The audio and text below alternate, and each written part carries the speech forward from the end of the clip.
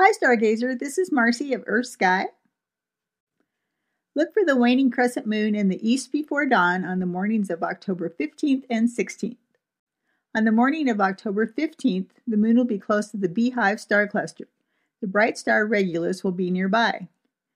The Beehive is also known as Messier 44, M44, or Praesepe. Through binoculars, you can see dozens of its over 1,000 stars. Regulus marks the period of a backward question mark pattern of stars known as the Sickle.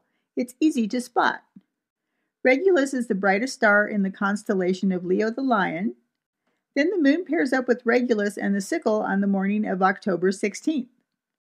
And if you want to find the Beehive without the moon, sweep the area between Regulus and Pollux and Castor, the twin stars of Gemini.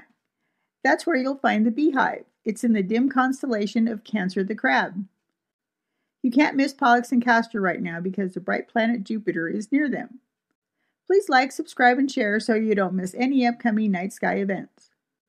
I hope you enjoy stargazing as much as I do.